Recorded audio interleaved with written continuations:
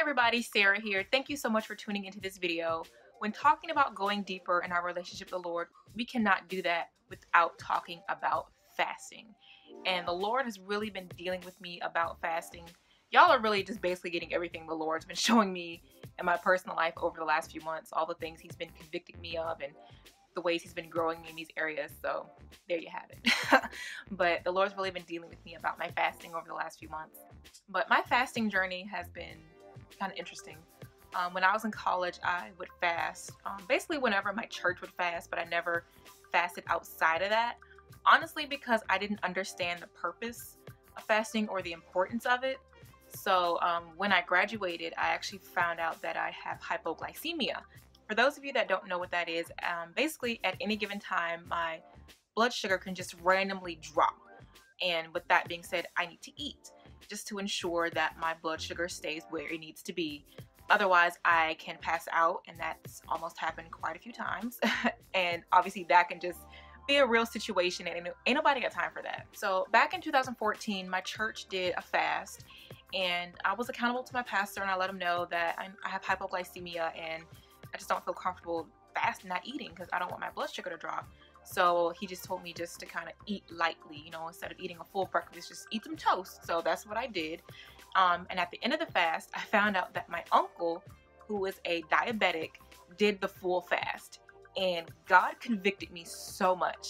If my uncle, who's a diabetic, can go without food and he can still function and live, and God brought him through it and was faithful and kept him, why wouldn't he do the same thing for me?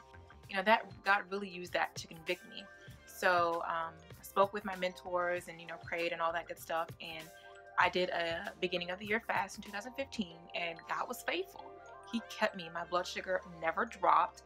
And it was just such a beautiful time with the Lord that I had never experienced before. So from that point on, I just incorporated fasting into a regular part of my life.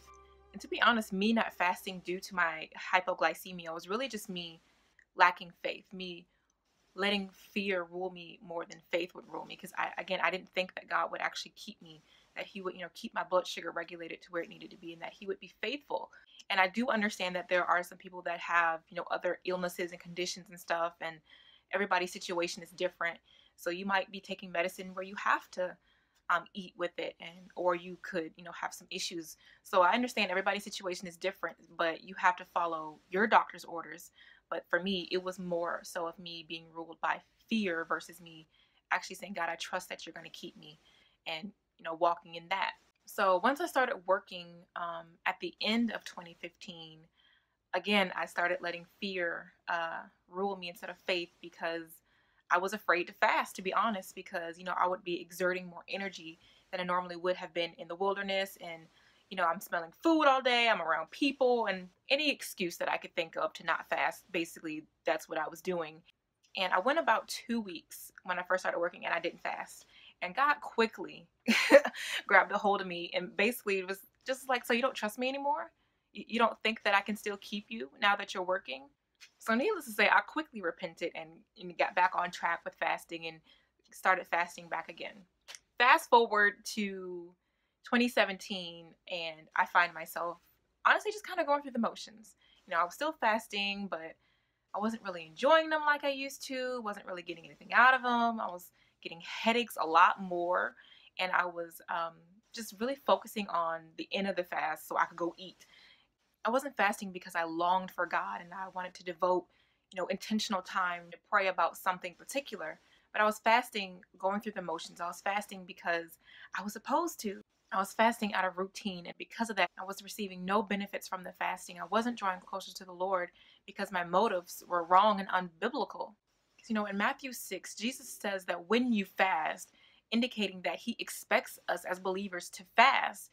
And in Matthew 9, He also indicates that He expects us as believers to fast once He ascends to heaven. So we know, that we're supposed to fast. And a lot of times you can do things out of routine, out of obligation, or because we're supposed to, and end up going through the motions. And that's exactly what I had done. And this can go for things other than fasting. A lot of us do this with prayer, with going to church, with reading the Bible, with doing all these other spiritual things, but not actually being in tune with the Spirit when we're doing it. And there's no way that you can actually expect to go deeper in your walk with the Lord by going through the motions and just doing something because you're supposed to, by just doing a routine. So, the main thing that the Lord really showed me in reference to this is that there needs to be a spiritual purpose every single time that you fast. And that's the first point that I'm going to talk about in this video.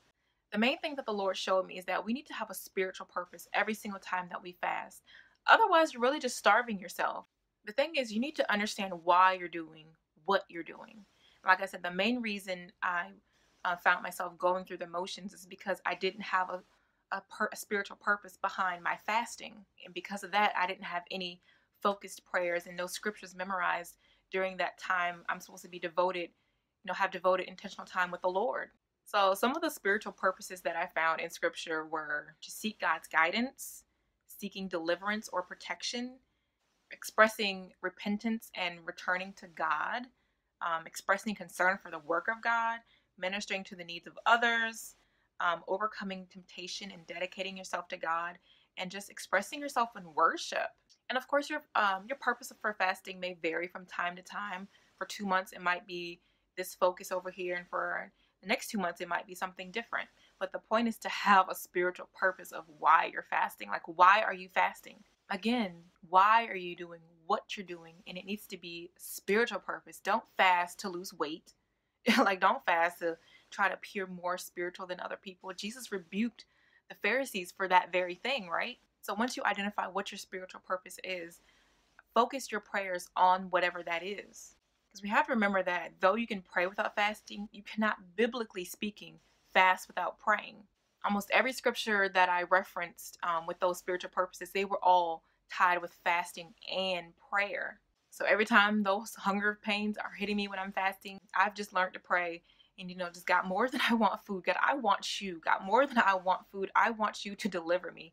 More than I want food, God, I just want you. God, I want you to draw me closer to you. God, help me with this area. And then just apply the word of God to that. Like, your word says this, God, your word says that. And I believe you, God, that you're going to do that in me as I draw close to you. And, fasting is probably the most abandoned spiritual discipline, because nobody wants to go without food or TV or social media or whatever, you would be giving up. And I love what John Piper says. He says that fasting is going without something to show that Christ is more valuable than what you are going without. And that's the interesting thing about fasting, is that fasting really exposes your heart. And that's the second thing that I want to look at. The thing is, fasting reveals the mastery that food and TV and social media and all these other things has over us.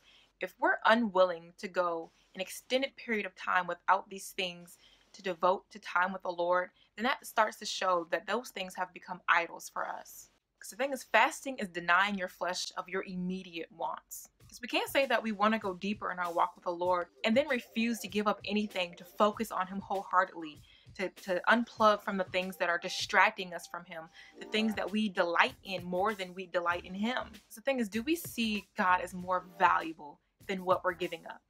Do we want Him more? Because the thing is, we can't focus so much on what we're giving up or what we're missing, but we need to focus on what we're gaining, and that's more of Jesus. So tell me in the comment sections below, what is God saying to you through this video? What did you learn? Is God calling you to begin fasting or to examine your heart regarding your fasting? Let me know in the comment sections below. Because my goal with these videos is not to entertain you guys, but I really want you guys to actually learn and get something from these videos, and for it to add value to your life and to draw you closer to the Lord. So please have that in mind when you watch my videos, Joe's videos, Jackie Hill Perry, anybody that has these types of faith-based videos. Make sure that you're actually getting something from them. So again, let's talk in the comment sections below. Make sure that you like this video, that you share this video with somebody that would be blessed by it, and that you subscribe for more videos every single Wednesday. Grace and peace.